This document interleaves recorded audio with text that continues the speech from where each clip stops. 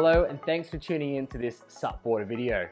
Has the weather got you down a bit lately? Are you lacking motivation to get out paddling on those drizzly or cold days? Well, we are here to kick those blues and provide you with some ideas around how you can stay motivated to paddle when the weather is against you. Let's get straight into it.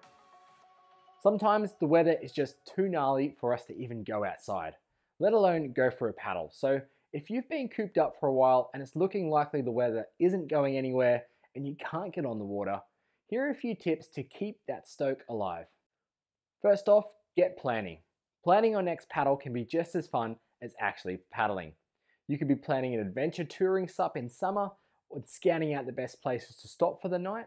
You also might be planning what to pack on that adventure. Planning this trip with some friends can also help to stay motivated too, as the conversation just flows around paddling. Planning to enter a race can be exciting and a new challenge for some of us as well. Of course, you may need some training beforehand, so planning an event well into the future, and this should get your SUP juices flowing. On a similar note to entering a race, getting involved in some workouts can help to improve your strength and flexibility for the next season or even the next session on the water. Home workouts can be fun and tailored to suit SUP-specific muscle groups, which means when you're back out on the water, you'll be faster and more agile. Why not escape the weather and hit the sun for a well-deserved SUP holiday overseas? We understand COVID has scuppered a lot of travel plans, but researching and finding out where allows you to travel might just ignite your paddling passion again. iSUPs are easy to take on a plane, and you can just about rent hardboards anywhere in the world nowadays if you plan to travel without your board. If you're truly stuck indoors, then take out your equipment and properly prepare them for the next paddle.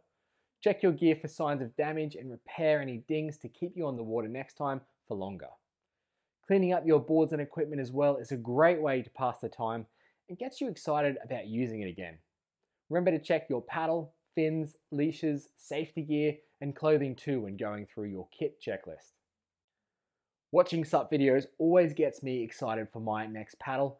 You can kick back and relax to one of the great SUP movies like The SUP Movie or The Longest Ride, or even check out some awesome touring videos that we have posted on the site from many people all over the world. Watching content like this inspires us and also gives us ideas on what we might want to do as well. You may even consider watching some how-to videos or learning some new maneuvers or paddling techniques. Having something to look forward to keeps the excitement going and really helps to motivate you to get back on the water as soon as you can.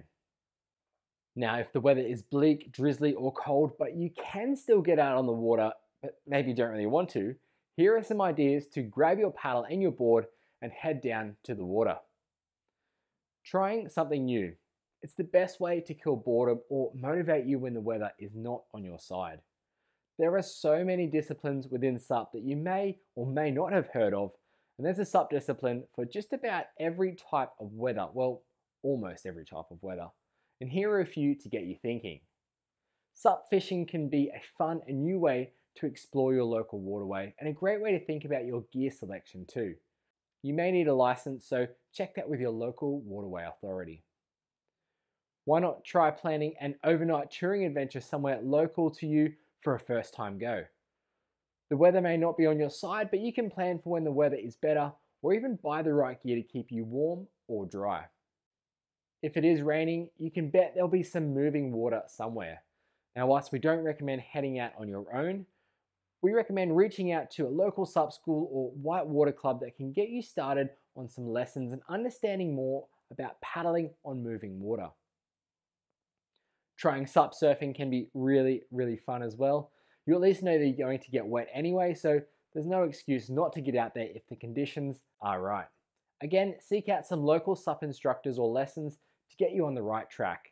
They'll be operating if the surf is good, no matter what time of year usually. If you're thinking about upgrading your gear, now might be a really good time to do it. It will get you motivated for the next session for sure. Researching what you need or even calling up your local SUP store can be useful. Quite a few retailers and distributors have demo equipment as well, so you can try it before you buy it, which makes the process way less stressful and fun at the same time. Maybe a new paddle, board, or even just a new leash and wax can sometimes be enough to ignite that motivation again. Not to mention, you should consider buying the right clothing to make your paddling much more enjoyable. There are some great options for clothing out there which can keep you dry, warm, or both.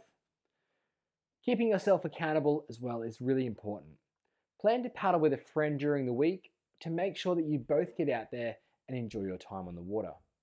Telling someone else you're going paddling can often be enough to hold yourself accountable and get out there.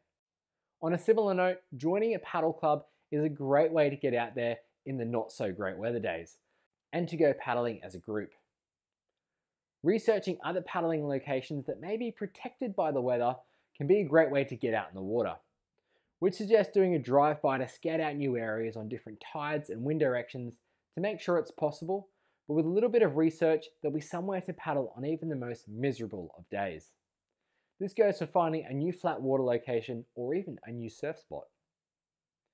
Trying other sports can benefit your paddling too. Plus, sometimes it's nice to have a break from paddling, and then when you come back, you enjoy it even more. You can try prone surfing, foiling, winging, skateboarding, you name it. But most of all, if you are heading out on a not so great day, remember to be safe and above all, have fun. But if you're not enjoying it, try something new on your board, like challenging yourself to one of our SUPboarder challenges, the step back turn, paddling on one foot, or cross-stepping your way to the nose and tail. You can have a lot of fun just by doing something different on your board when you're out on the water next time. There you have it, a whole wide range of ideas on how you can stay motivated to paddle when the weather is against you.